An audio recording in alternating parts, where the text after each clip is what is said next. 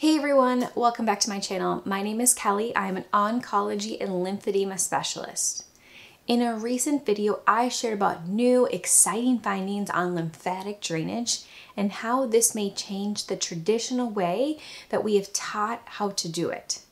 This research is being done by the ALERT program in Australia, and it very well may change the way we treat lymphedema with lymphatic drainage.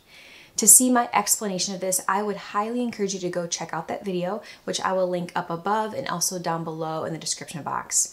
And I will also link ALERT information to learn more in depth below. But in this video, I'm going to do a lymphatic drainage routine for mild arm lymphedema that someone can follow along with based on this information. If you'd like a printout with steps and a diagram, you can find one on my website, which I'll link up above and also in the description box down below. Now, this routine is different than the other videos I have of traditional lymphatic drainage on my channel. And know that this is a modified way that is not yet being taught by lymphedema certification schools to the masses yet. So please continue to work with your lymphedema therapist for personalized guidance.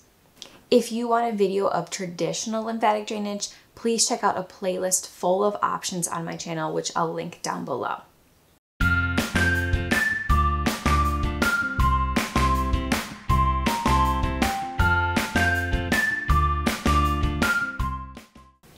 Before we begin, I want to take a second and give a massive thank you to the ALERT program, not only for their dedication to this research and passion to improve lymphedema treatment, but also a thank you for providing me with slides and graphics for these videos in this series to share with everyone.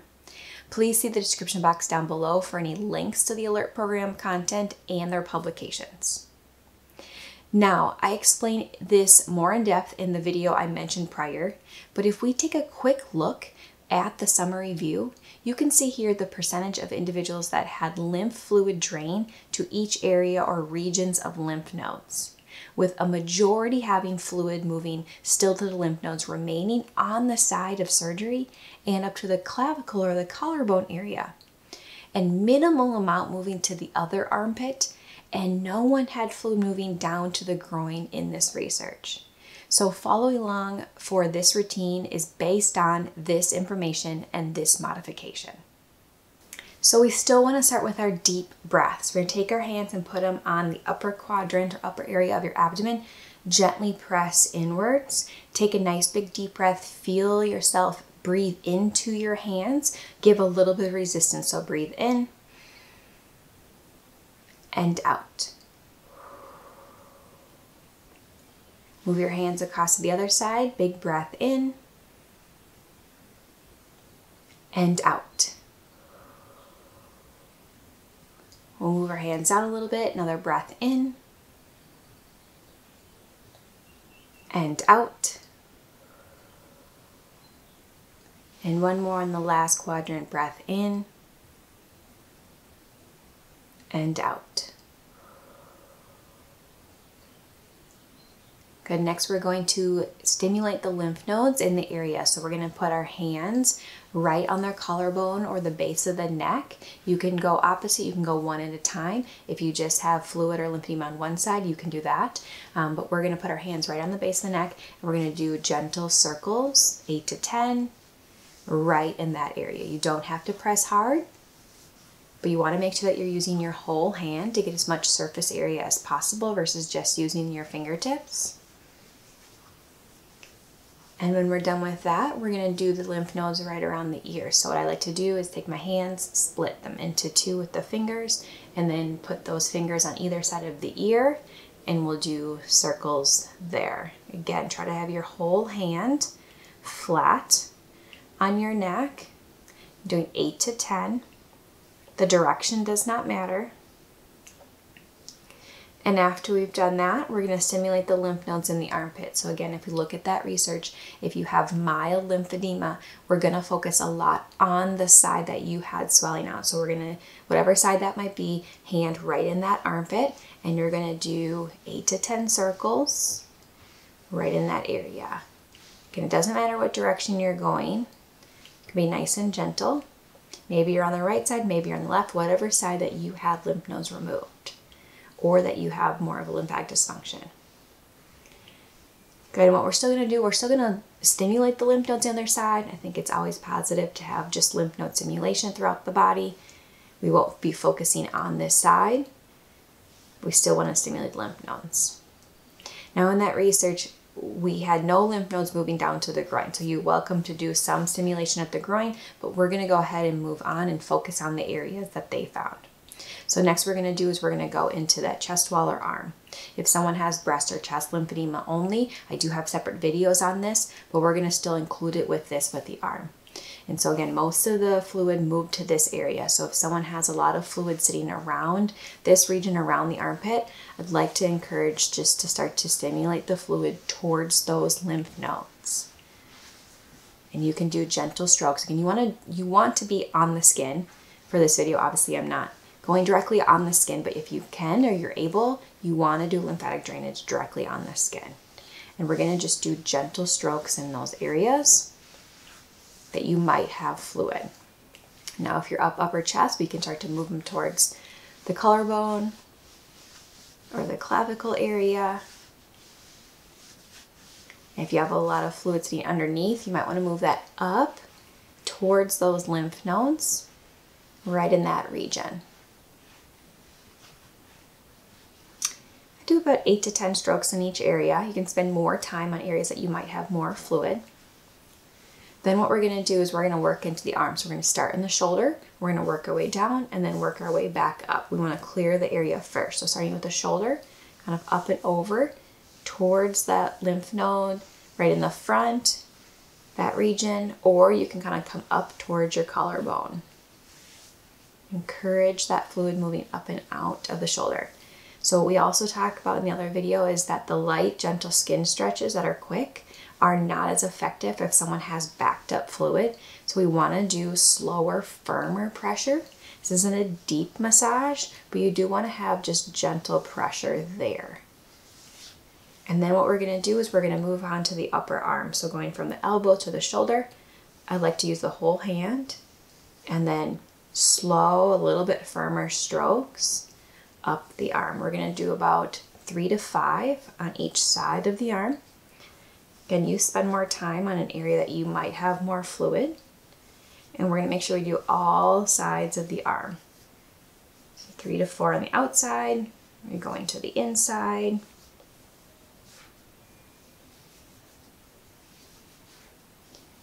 And then we're also going to make sure that we get around the back.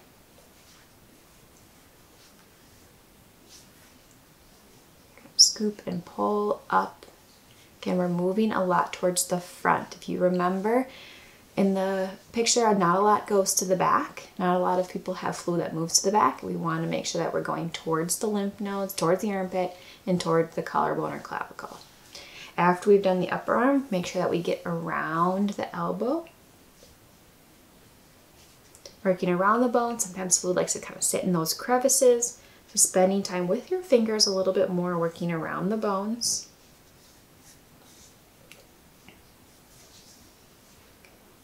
And then what we're going to do is we're going to work on towards the lower part of the arm or the forearm area, working from the wrist to the elbow. So same thing, full hand, nice and slow, just a little bit firmer pressure. Working that fluid down. Now this can be done sitting, it can be done laying down, whatever's most comfortable. I like to have my arm upright like this just to have gravity help. It's not wrong if you have it rested on a table or the arm of a chair for comfort. But after 3 to 4, we're going to try to go to the other side. Slow, firm, and making sure that you're using as much of your hand as possible. And we're doing 3 to 4 in each area, but if you have one area that's a little more stubborn, go ahead and spend a little bit more time there.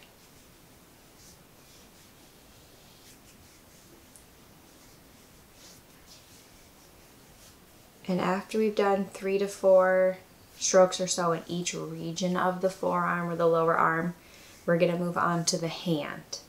So a lot of people have tendons that stick out here. If you're having a hard time, you have to be able to feel them. I like to do the whole hand. So hand on the back of the hand, moving that fluid out. If again, someone has a little bit of fluid just stuck inside in those little crevices, I like to use a little bit more of my fingers to get inside of those crevices and between the knuckles, the bones. And then if you have swelling in your fingers, you can also spend time moving the fluid out of the fingers. Some people like to do one finger at a time. That is just fine. Maybe you want to do them all if you don't have as much fluid. Whatever someone may need. Same thing with the thumb and kind of that space right inside the thumb there, or inside the crevice there. There's usually a lot of fluid that likes to sit there for some individuals, working through that. And after you've spent as much time as you want on that hand, getting the areas that you need, we're going to work our way back up the arm to help clear the area. So then we're going to work back from the wrist to the elbow. Same thing, slow and firm. It's not a deep pressure, but it's not just a light brush anymore. We do want to put a little bit of pressure to get that fluid moving in a backed up area. If someone has healthy lymphatic vessels, again, you can go light and fast, but definitely for areas with swelling, slow and firm. Make sure that you work around the back side.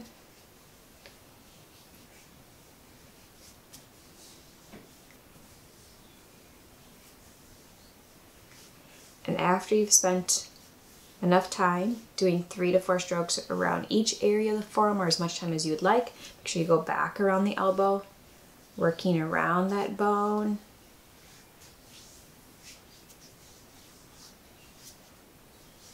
We also want to work kind of in the inner crease of the elbow. We didn't do that on the way down. Hopefully you spent some time in that region as well.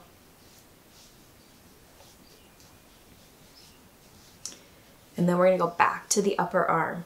So working, on from up the shoulder. Again, you can have your arm raised or be laying down for gravity, or resting if that's easier, more comfortable.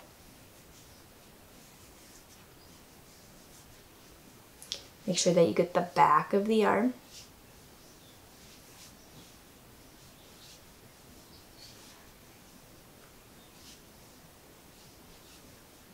And then also the inside of the arm.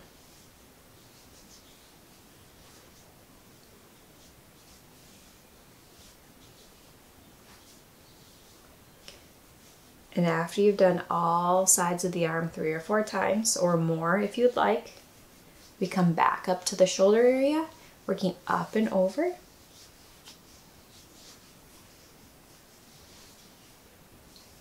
And then make sure you get kind of behind that shoulder, kind of upper arm area. There's a little area there that likes to swell, likes to hold fluid. Working more towards the armpit, those lymph nodes. Now after you spend enough time there, you can also spend time up top working some fluid towards the collarbone or clavicle, that upper chest.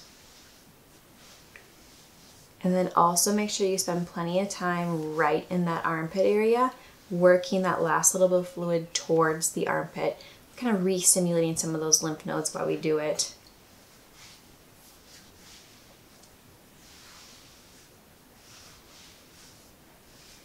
Now, if you have time and you want to spend working all the way across the other side, absolutely, you still have lymph nodes on the inside as well as across. That might be pathway for you. But if we're looking at being more efficient with our time, the bulk of our focus is right in this armpit and right up by the clavicle or collarbone if someone has just mild lymphedema or lymphatics. If someone has more moderate to severe, we will spend more time going across and down, and we'll have that in a separate video, so be sure to check that out on my channel.